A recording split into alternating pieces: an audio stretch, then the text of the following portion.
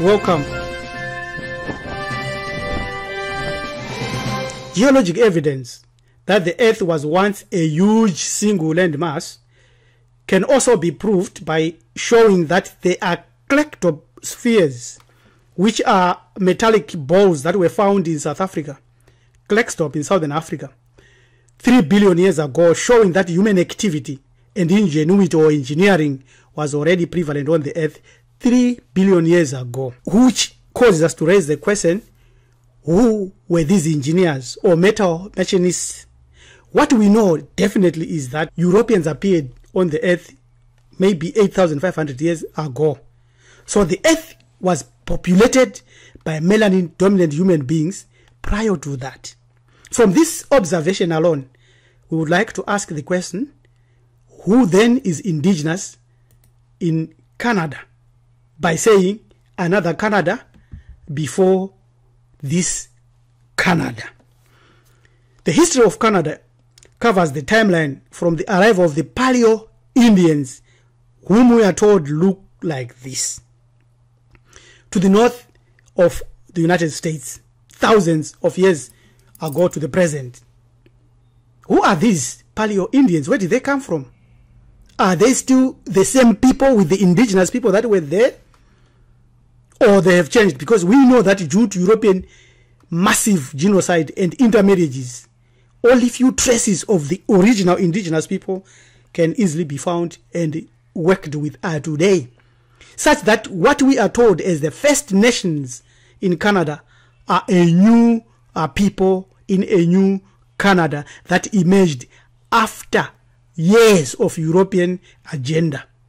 We know from study that Paleo-Indians, 10,000 to 8,000 years ago, blacks had already settled in Canada before 130,000 years BCE.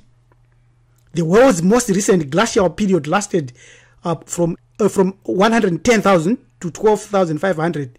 So you can see Canada was already full of ice. So people that migrated to Canada and the Paleo-Indians came from the tropics, and they would really look like this. They don't look like this anyway. We know that there was another Canada before Canada. We know that the animals found in ancient Canada, in America, there are also same as in Africa, especially the mastodon as well as the mammoth. We see their descendants in Africa today. So that proves a point.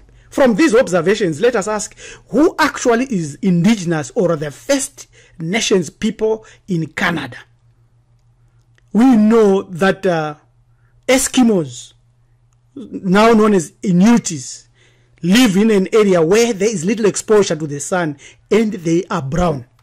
So where did these other people that are not brown come from? We have terms that have come up through scientists and writers, like Mesoamerica, which means Mexico and Central America, pre-Columbian, which is before Columbus, and Amerindian, which is indigenous Indians of North and South America, Paleo-Indian or Paleo-American, who are the original black settlers of the Americas. These are the ones that we want to show they were the original Canadians before Canada became Canada.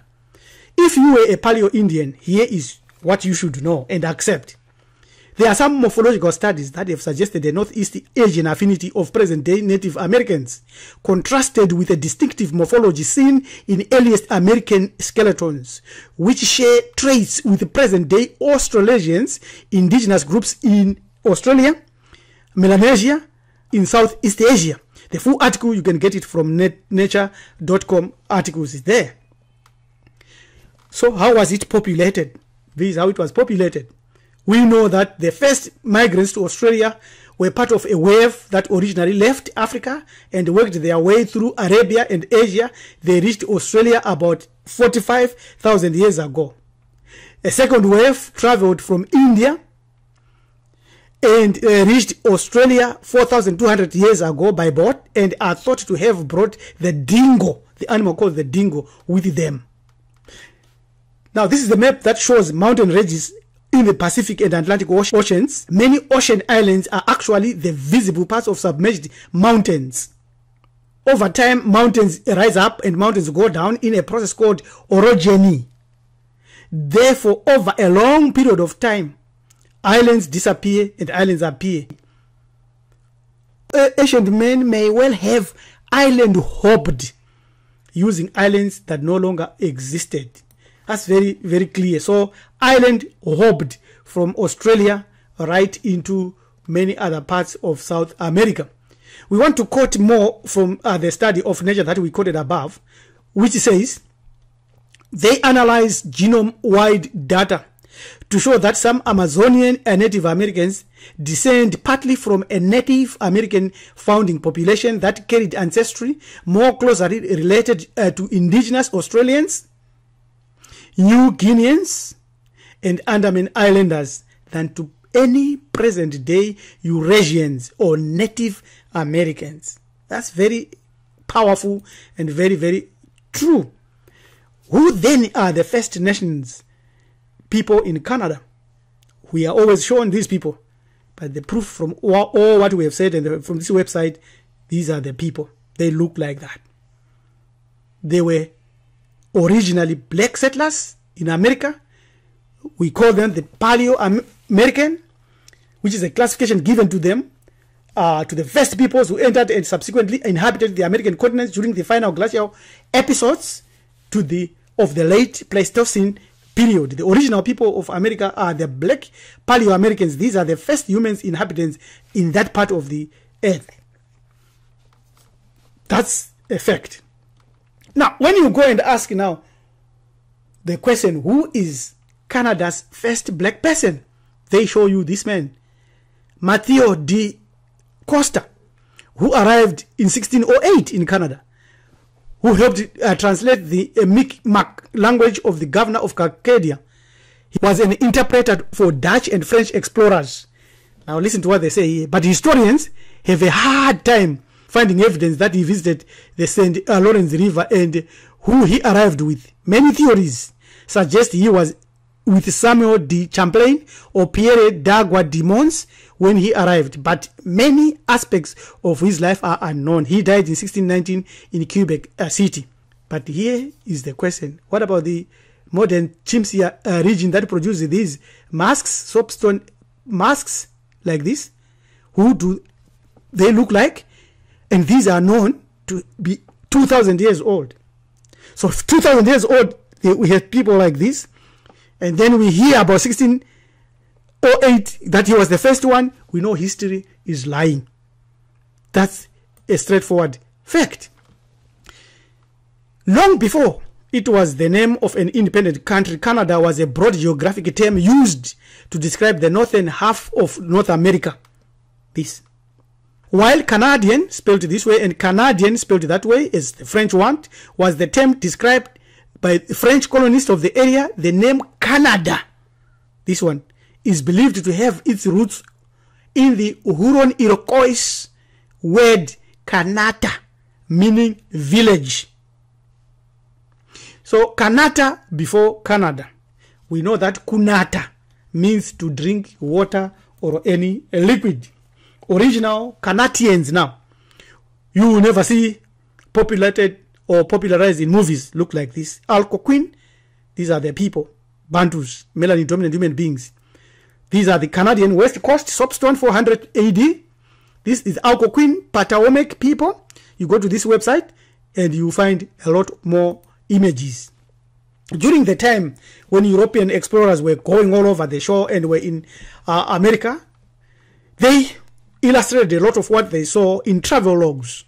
One of the books you can find is this America, New World Empires, Mexico and Peru plantations. And then you find that they tell you that the indigenous people they found looked like this. They were black people, melanin dominant people whom they were massacring and in genocide after genocide. Also, they didn't kill everybody. They intermarried and produced mulatto Indians. But amongst that, we still see the Chippewas look like this with an afro, telling us where they come from and their dresswear and their customs and their costumes, exactly as melanin dominant human beings anywhere else on earth. Ever wondered why the Blackfoot were called the Blackfoot? Because they were black. Again, we see Apache Indian, a squaw here, 1873, they are Bantus.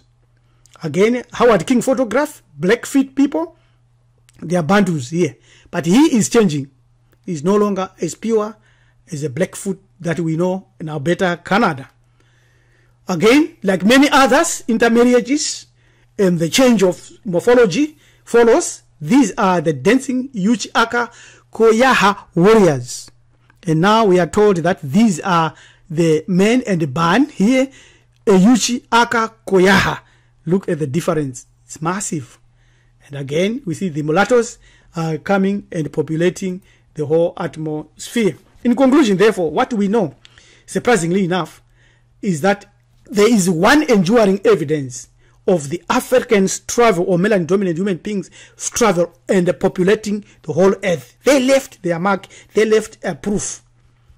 This proof is the totem.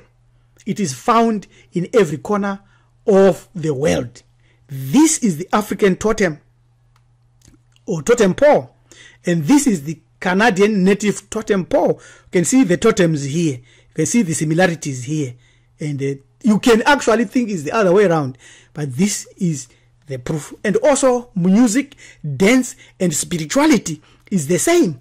This is the African dance, and this is the dance in amongst the Canadians, or indigenous Kanata, so-called Kanata. Looks like that. So same dance, same way. Rishakati here, same head there. So you cannot lose a lot. But this is what history tells us now. This is the state of affairs now. And these are the people now we are told this is a modern American Indian woman, or modern American Indian children. What a change. And if we are not careful, and if we do not guard our knowledge, we will end up thoroughly confused, thinking that we are foreigners in lands where we are indigenous. We are one, and we are the oldest melanin dominant human beings or race on earth. Because of massive divisions, we are perishing. It's time to unite and to fight to survive. To help us in this endeavor and to restore the real Canadians back on top mentally and physically, do not delay. Get in touch. Send us an email on join@marfado.com if you want to learn more. And if you think spiritual and cultural congruence is worth it, again, we challenge you to send us an email, share, comment, and subscribe to our channel, Hamiti Iburu Ethics. Thank you very much. Tatenda, Siabonga, Teacher Rabbi, Elem Tumiz Lugal Kunkeni Mjakanja Mskan.